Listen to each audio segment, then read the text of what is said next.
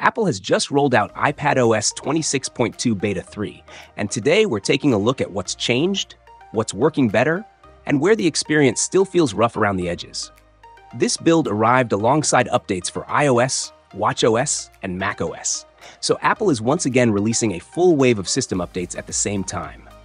The update on an M3 iPad Air was about 8 gigabytes, so it's best to have at least 15 to 16 gigabytes of free storage to allow the system to unpack temporary files and install everything correctly. Beta 3 is available for every device that supports iPadOS 26, from the basic iPad models all the way up to the Pro lineup, including the latest M-series versions. Alongside iPadOS 26.2 Beta 3, Apple also released iOS 26.2 Beta 3, watchOS 11.2 Beta 3, macOS 26.2 Beta 3, and tvOS 18.2 Beta 3. This is a coordinated update cycle focused on polishing all platforms before the release candidate stage.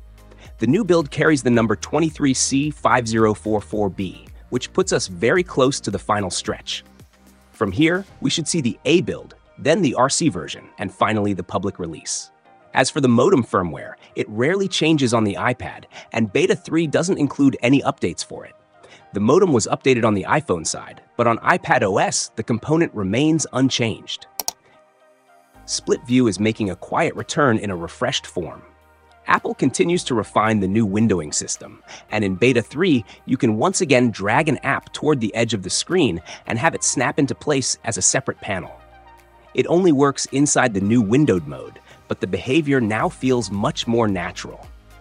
This brings back a level of multitasking that many users missed over the past few releases. Slide over has also been improved.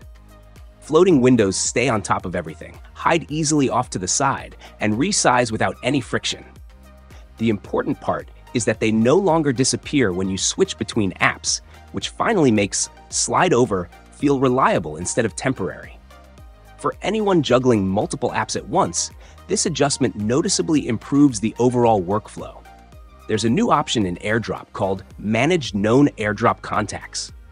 When you share a one-time code with someone, your device remembers that connection for 30 days and allows quick transfers without repeated prompts.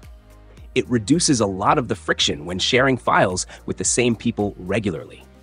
This should help in situations where AirDrop is used for work or collaborative tasks. The Games app received another round of refinements. Controller navigation feels steadier, challenges and achievements load faster, and filters for platforms and activity respond with less delay.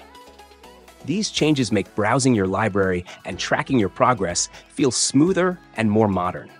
It adds a noticeable layer of polish to the gaming experience on iPad. Control Center has been polished as well.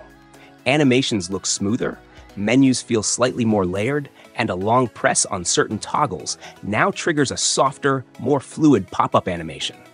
The visual feedback feels cleaner and more intentional than before. It makes the interface feel more cohesive and pleasant to use.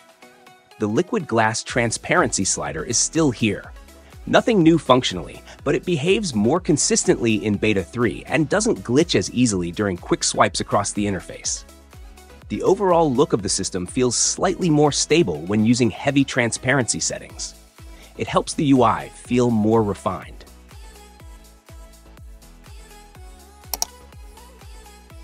Beta 3 is a typical stabilization build. Several issues have been addressed. Control Center no longer stutters when opening. Slide Over no longer pauses unexpectedly, and the small animation jumps that appeared when moving windows have been smoothed out. A few quirks remain. The new bounce effect can occasionally look like a glitch, and with heavy liquid glass usage, the interface may flicker briefly. Performance is one of the strongest aspects of Beta 3. Apps open without hesitation.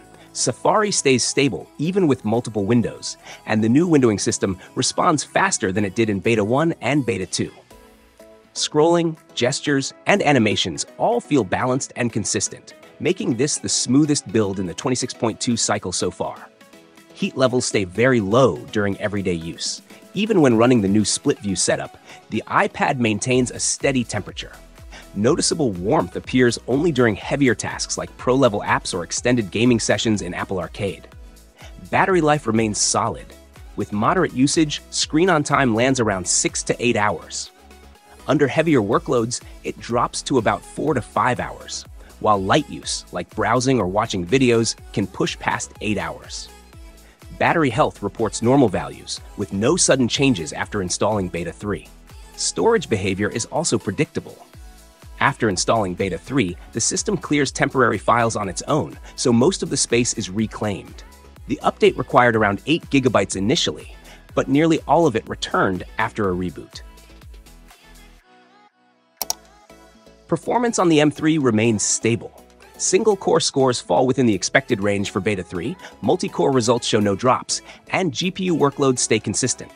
The minimal variation between runs indicates solid optimization. Overall, the device delivers predictable performance across all tested scenarios.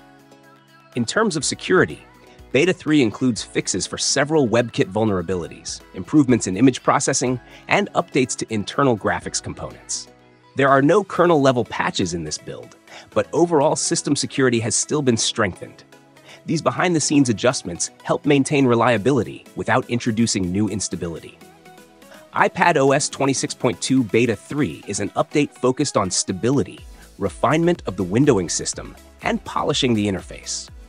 New features are limited, but the important ones stand out: the redesigned split view, the improved slide over, and the new AirDrop contact mechanism.